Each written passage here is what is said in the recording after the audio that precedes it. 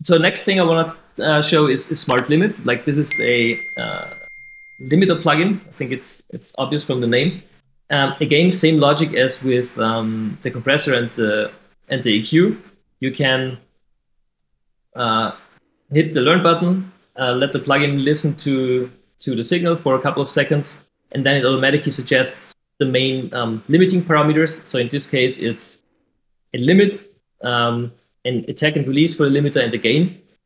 And the one thing that's really nice with the limiter in terms of visualization is the loudness and dynamics monitoring, because a lot of times when you using a limiter, at least in this case, it's mainly designed for kind of mixes. So that's also the reason why all the profiles are really genres and not individual tracks. So, and if you're having this limiter on the master bus, then it's quite often interesting to know more about the dynamics and the loudness of your signal, because you may want to release it for Spotify or whatever. And what we implemented for Smart Limit is the loudness and dynamics grid. And it is, on the one hand, it's interesting just in terms of what it is, because it shows the relation of loudness and dynamics in one visualization. So you have here the loudness, and here you have the dynamics. And you can see if I change, for example, the gain, you can see that the loudness is decreasing, so it goes further down. And so are the dynamics, because it's not as much limited as it would have been if I increase the gain. So you can see that this X is not like, and it shows that it's impossible to just increase the loudness while not increasing the dynamics. This is an inherent relation, and people have to understand it when mixing, that it's always a trade-off between how loud do I want to be and how much dynamics do I want to preserve. Yeah. And now you may wonder what these two green areas here are. These areas should help you to get a kind of a reference for where this X should probably head to. On the one hand, you have a reference for the loudness, which means, for example, if you're delivering for Spotify, we all know that we should have a minimum loudness of minus 14 dBs, so that Spotify doesn't turn it up. If you're louder, that's not really a big problem, because it's just turned down to the same level as all the other tracks, but there is no more processing by Spotify. So we want to make sure we are louder than minus 14 LUFS, and that's this green line here. On the other hand, we selected a genre. In this case, it's pop 2000s.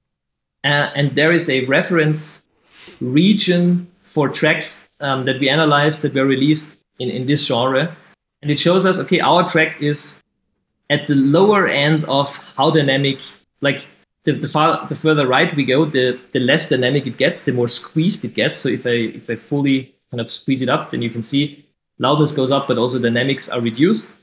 And by going down a bit, I can kind of give back some dynamics if I want to, and make sure that I'm in a region that's sensible for this kind of music.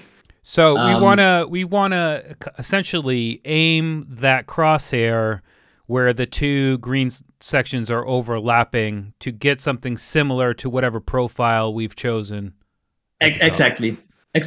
So for example, if I click, so because now we are slightly below, which is not a big problem. Normally, it means that they're a bit more dynamic than other tracks of this genre. And if I click the quality check, it tells me how could I go into this field here. So it says, okay, try increasing the input gain to reduce the dynamics. So I try that and I do that. Now it listens again to the signal, and since I should be hitting the green area, now it says, okay, everything is looking good. Kind of you're ready for release. This is amazing. This is absolutely amazing. It's literally, so it is smart, but it's actually helping us become smarter, because if you do this enough times over and over again, you're going to start to get the relationship between the two. The fact, this is great. This is absolutely wonderful. And what's also interesting is that if you change, normally if you have a loudness monitoring tool, for example, and you have, because we see the integrated loudness value here, which means the loudness over the whole track or the whole observation period. And normally, if you change some parameter, you have to restart the measurement from scratch so that the tool forgets everything it has seen before and you have to replay back everything. And what we do is we predict. So if I change something, you can see that the plugin predicts where you are heading to. So it's the result, like the outcome of your parameter changes are visibly much, much quicker than if you would stop playback, reset the measurement, start from so this is again, it's a feature that feels totally natural, but it's normally not part of metering plugins or. Well, that's what LUFs are, right? Is that's the one that's the whole relationship of the entire track, right? Exactly. If you have you can have integrated short-term or momentary, but if you have integrated, it's really like the loudness over the whole track, or at least more than 60 seconds according to the standard. But by having this instant impact prediction, again, you're really quick in kind of finding the right adjustments to hit a certain target.